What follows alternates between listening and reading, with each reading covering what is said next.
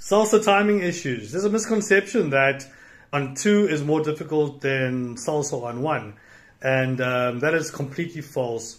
The thing is that a person who has timing issues on 2 usually has timing issues on 1. Why? Because the timing issues are related to physicality, it's not related to the music.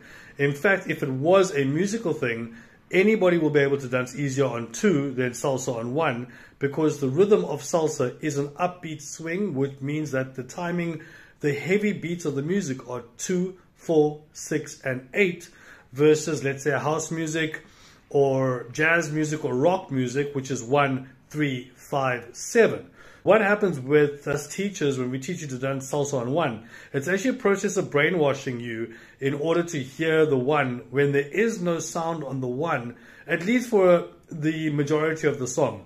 Around about a minute into the song, when we kick into what we might call the C section of the song, or the mambo section of the song, the heavy section of the song, is when the cowbell comes in, and the cowbell, la campana, will strike on 1, 3, 5, and 7. But for the majority of the song in the beginning, there is no campana, there is no cowbell. There's only conga, bass, vocals, and the horn section.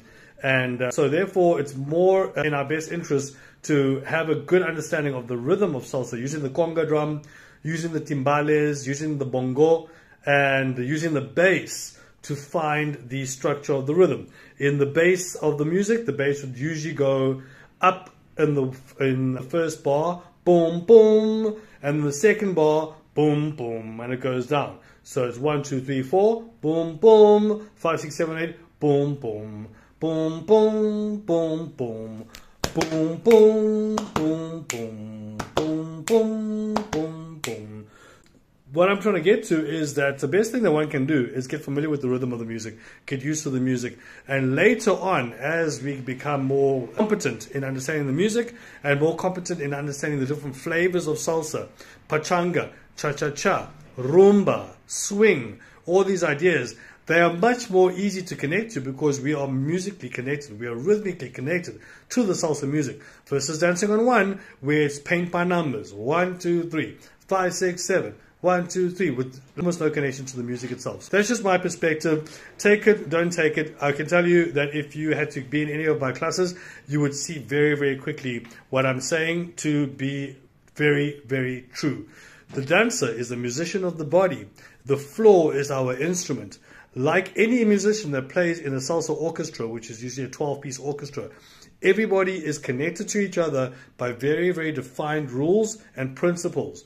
That's why the dancer who dances on 2 is connected directly to the music. We're connected to the exact same rules and principles, which is why we have a lot more fun and a lot more flavor when we're dancing. Keep dancing. I hope that you enjoyed this brief explanation of music. For a fuller tutorial where I will explain even more about the music, please check out my videos on YouTube.